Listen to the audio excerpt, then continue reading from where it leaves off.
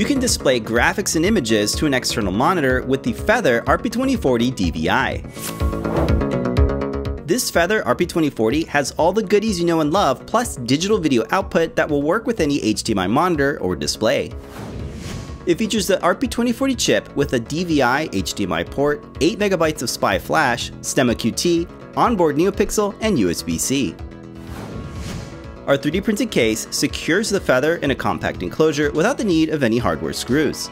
The top cover snap fits together with access to the Stemma QT port and features live hinges for the boot and reset buttons. All you need to get up and running is 5V USB power and an HDMI capable display.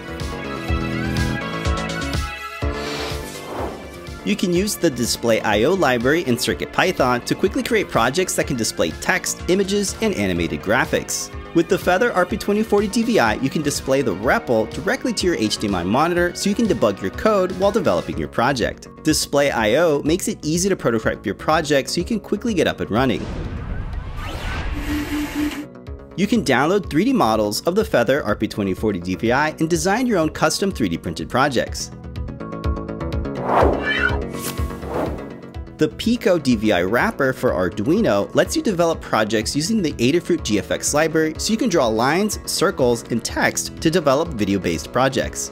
Download the library and Arduino and check out the code examples to get started. There's tons of retro-inspired screensavers such as an aquarium full of fish, classic flying toasters, an Amiga-inspired 3D bouncing ball, Max Headroom's glitching TV host, and the good old bouncing DVD logo. Check out the guide on the Adafruit Learning System for documentation, files, and demo code. We hope this inspires you to make video-based projects with the Feather RP2040 with DVI.